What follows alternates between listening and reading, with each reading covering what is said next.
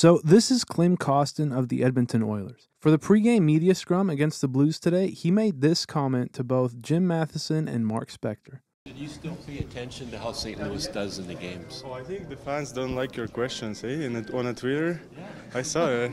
You need to change something. I just saw like the fans don't like your question, guys. So you need to think about it. Now, a little background here. Both reporters cover the Oilers, and Jim Matheson has actually been a part of the Oilers media since their inception back in 1979. Maybe you saw this clip of Draisaitl circulating earlier this year?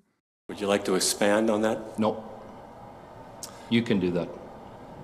You know everything. Why are you so pissy, Leon? Why are you so pissy? I'm not. I'm just answering your Yeah, you are. Whenever I ask you a question.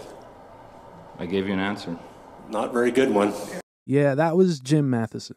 Not the most popular of guys these days. So again, as the Oilers host the Blues in tonight's matchup, Klim Kostin became a bit of a media target as journalists made the storyline of Kostin playing his former team. See, Kostin was the 31st pick of the 2017 draft by the St. Louis Blues. He didn't exactly hit it off with the Blues though, playing just 46 games since being drafted, amassing 5 goals and 6 assists, which led to him being traded to the Oilers back in October. That trade has essentially been casted as his second chance to find a spot in the NHL. So anyway, back to the interview.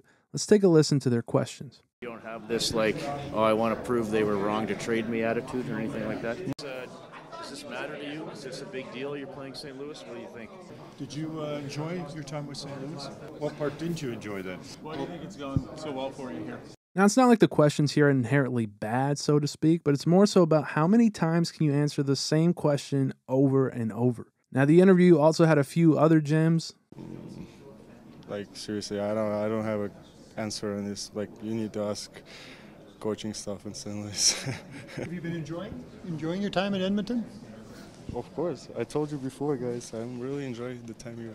So while Kostin isn't exactly a superstar by any means, and his future with the Oilers also isn't solidified by any means, when Klim says he's been reading Twitter and fans don't like their questions, he's essentially speaking for the people, right to the guy's face. These guys aren't exactly popular amongst many fans, so this lets them be heard. That's going to win over a lot of fan base support, I would imagine. He did this entire interview with a bit of a smirk on his face, like he knows he's trolling them. And obviously, I can't imagine either of these guys are too happy about being called out. So it was also kind of funny with Spec almost appearing to mock him for using Twitter. You spent a lot of time on Twitter? I don't know, this interview was just gold all around. Now, a bit unrelated, Kostin interrupted a media scrum with Connor McDavid in hilarious fashion using a stick as a mic. Honestly, he just seems like a fun guy to have in the locker room. So anyway, that was just a fun little clip that got recommended to me earlier that I wanted to show you guys. And let me know if you like these kinds of videos or not. And just in general, let me know what you guys want to see from me. And I will see you in the next one.